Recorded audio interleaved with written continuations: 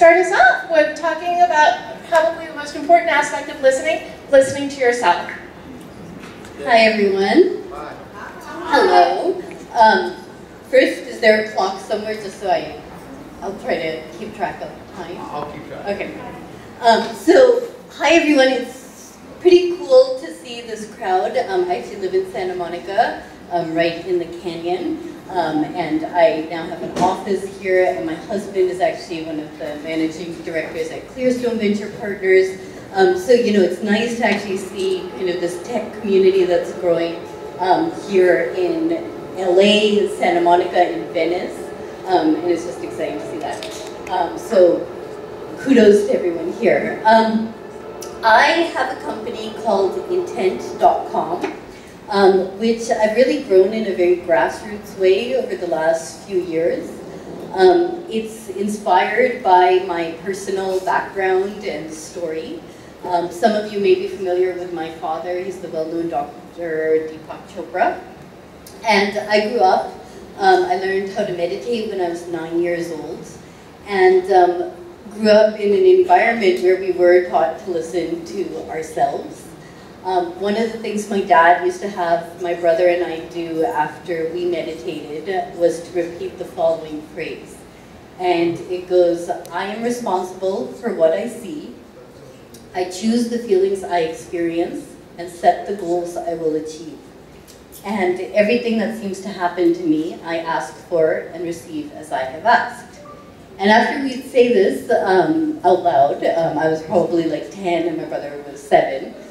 My dad would ask us, okay, what do you want? And we would obviously say tickets to the Celtics game, a trip to Hawaii, an Atari game, which shows our age now. And he'd listen patiently and he'd say, okay, but what about asking for love, connection, hope, love, spirituality? And so we were taught at a very young age to ask for these qualities in our life.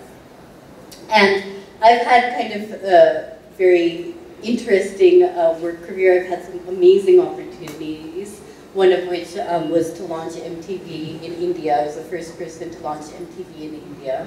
And I've kind of come through this, that's a whole other story which I've spoken about at other One Pro conferences, but you know, I've kind of reached a stage in my life where I really can now think about what do I want? What do I want for myself? What do I want for my family, for my community, and for my world? And so I believe that social media is a very powerful way for us to find inspiration and connection, to discover more about ourselves, but also to connect with people wherever they may be in the world. So, you know, one of the things we've seen on intent.com is when people share their intents, and I define intents as people's deepest desires. When they share their intents, they discover that people on every corner of the planet share similar intents. We all are seeking love, we're all seeking connection, happiness, a connection to spirit. And my intent to be a good mom is something that I share with a mother, whether she's in Mozambique or South Africa or Paris or Sydney, Australia. And so if we can connect on shared intents, hopefully we can learn from each other and be inspired by each other. So I invite everyone here to visit intent.com. Jeff has been a big supporter and champion, and I think Jeff, and I'm sure you may hear throughout the day here today, or evening here today, you know, Jeff is a great example of someone who set the intent to make change in his life. And Jeff, we're over 100 pounds now, 110 pounds that he has lost. And so we really cannot have a better poster child for someone who set an intent at a very deep level to make change and then made that happen. So I think to start off the evening, I thought we can do a little exercise together, do a very short, non-intimidating meditation, and it will really be like a minute long, but I'd like everyone to close your eyes.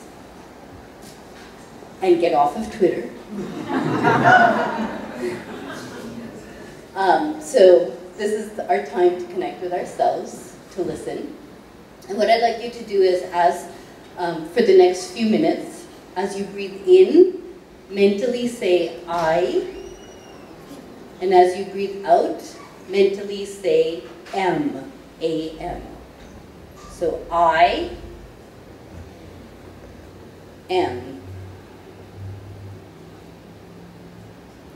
I am. And for the next few seconds, just continue to say I am.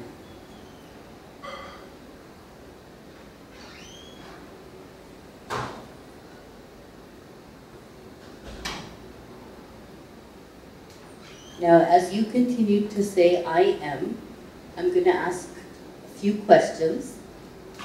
Don't feel the need to answer the questions. Just experience them and focus again on I am. Who am I?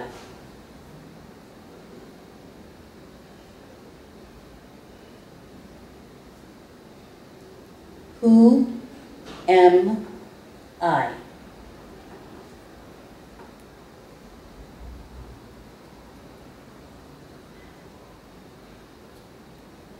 What do I want?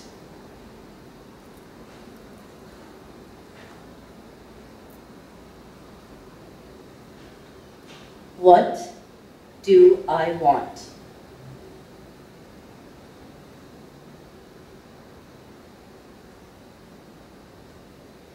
How can I serve?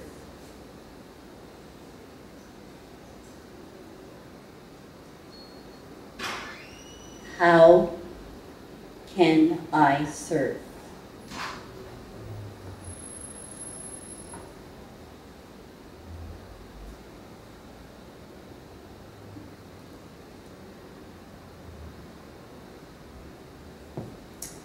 And now you can stop saying I am.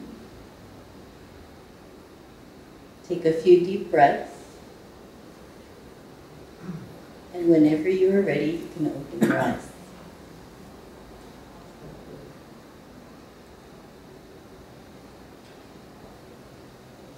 So in this busy, crazy world where we are always connected and there's so much noise, I ask people to set the intent to listen. I think it's a great theme.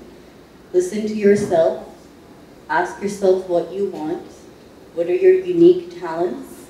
How can you use those unique talents to serve yourself, your community, and humanity? Thank you.